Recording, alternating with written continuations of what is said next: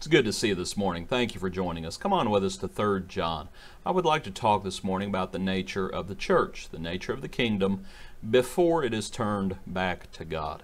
Of course, at judgment. In 3 John, at verse 9, the Apostle John says, I wrote to the church, but Diotrephes, who loves to have the preeminence among them, does not receive us. Jesus said, it is impossible that no offenses should come in Luke chapter 17. We need to understand, as long as the church is on this earth, that the wheat and the tares grow together.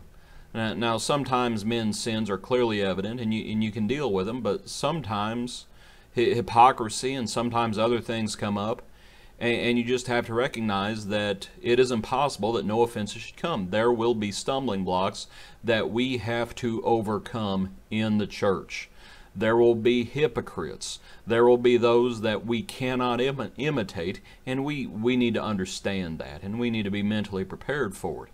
What we need, the next verse, John says, therefore, if I will come, I will call to mind his deeds which he does, and he would deal with the issue. What the church needs, it needs people who can handle that problem, who could handle that problem. Here, of course, you have John, the apostle, talking about it, but that's why a church needs elders.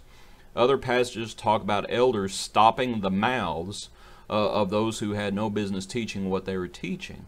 That is the purpose of a church having elders. That is how Jesus built his church. That is what Jesus wants in his church. So then the question is, okay, what happens in a church that does not have elders? Because it does not have men who are qualified to be elders. It's going to be real hard to deal with certain issues because you won't have anyone stepping up to handle it.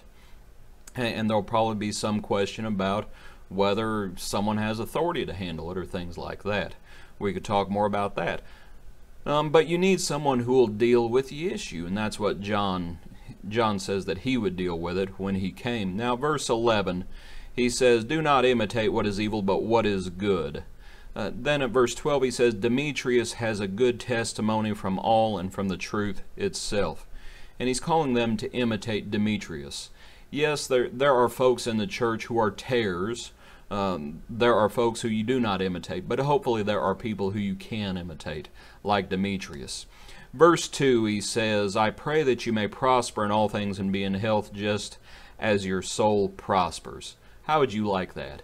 If your well-doing was tied together with your soul's well-doing. Hope you enjoyed this study today. God bless you. Be a blessing to others. Hope to see you tomorrow.